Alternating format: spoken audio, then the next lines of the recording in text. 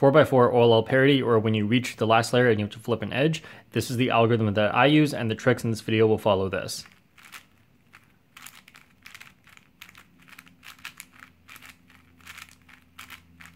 There are a lot of tricks you can learn with 4x4 OLL parity to make OLL faster. So, for example, for this case, you can choose to flip this edge, or this edge, and in this case, I think the best one for prediction would be this one.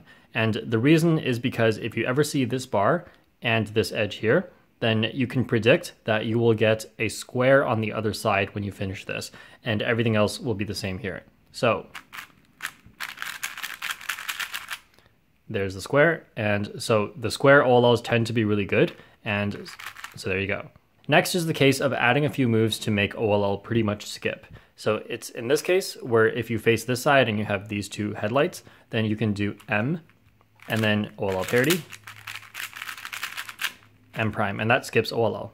Right, so the first category of cases we'll look at is ones that give you a soon case.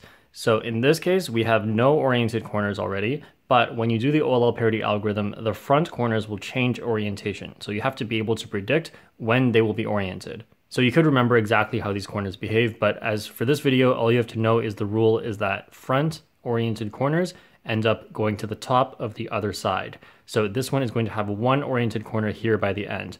This one's not oriented front, so it's not going to create an oriented corner here. From this and this, all you have to look at is one other corner. You can figure out exactly what OLL it's going to be, because you know it's going to be some sort of soon or anti-soon case, and you only have to know one other corner to be able to know exactly what it's going to be. So once you do the OLL parity algorithm, this is what I predicted, so you can go straight into the algorithm. Next, for a case like this one, we have one oriented corner at the back already. Neither of these two front ones are oriented front, so we will not get any more oriented corners here. So all we have to look at is this one back here and this one over here. And from that, you should be able to deduce that the rest of the corners will be yellow here, and know exactly what soon case this will be. And then just go straight into that afterwards. So on screen right now, I'm showing all of the cases that fall into the parity plus soon category. For all of these, you should be able to predict which soon case is going to be and do OLL parity plus OLL without a pause in between. First off, for all these cases, you have to recognize that this, when you do OLL parity on this, ends up with OLL being solved. So for this case, you hold this bar on the right side and you do back soon like this. And then you get OLL parity.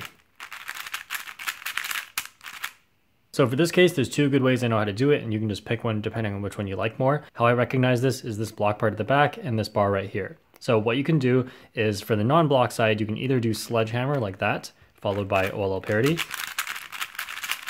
and then reinsert this pair. Or what you can do is on the same side, you do anti-soon, and that gives you OLL parity. For this case and its mirror, how I recognize it is that it's the only ones that make this shape, but don't have a soon case once you do OLL parity, because there's no oriented corner on the front here and no oriented corner on the top here. So no corners will be oriented at the end. So how I do this case is U2 into OLL parity, and that leaves this case or its mirror for the other case. For this case and its mirror, how I recognize it is that you have this square at the back and this block is on the opposite side. So what I do is with the hand that doesn't have this block, I do this, and that gives me OLL parity. So on this case, it would just be with this hand instead. For this case and its mirror, there are two good ways of doing it. The way I've always seen it being taught is like this, R prime, U prime, R, and that makes this bar on the front. You just do OLL parity and then undo that part at the back. So what I prefer to do instead is with this side that has the block, you do soon with this hand, and then that gives you OLL parity. Alternatively, with this hand, you can do back anti-soon like this, and that gives you OLL parity. So if you always wanted a nice right-handed way to do it, on this side you would do back anti-soon, and on this side you would do regular soon.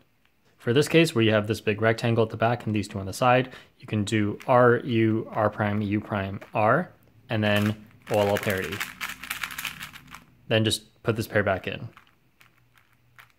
For these cases, the way I do this is on the side that has the bar here, you will do L2, B2, L2 for this case, or since this side's on the right side, you will do R2, B2, R2. So the algorithm should be done a bit differently for both, because when you start the parity algorithm, your right hand will be at the bottom here. So you want to regrip first, and then for L2, B2, L2, you'll do it like this. L2, B2 from the bottom like this, L2.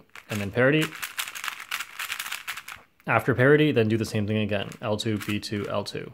For this case, you do it differently. You start by regripping to start OLL parity as well, but then you do R2, B2, R2 from the top like that.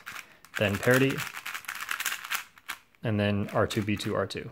For this case where everything is oriented, there are quite a few good ways of doing this. One way is by learning the other parity algorithm and then just putting R prime before it. So R prime and then the other parity algorithm. Although maybe you don't want to learn this. And then afterwards just U2, R. Next, what you could do instead is sledgehammer and then OLL parity.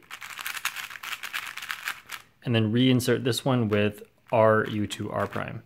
Next, if you get this one from the back, there are a few ways you can do it. One is with the first four moves of a J perm, so R, U, R prime, F prime, OLL parity, and then undo those four moves. Then lastly, or the last way that I know, is F, R, U, R prime, U prime, F prime, and then OLL parity. So if you want to train these algorithms, you can check for a link in the description to my website, which I have not finished yet at the time of making this video, but far in the future when you're watching it, it may be done. So thanks for watching, and I'll see you guys next time.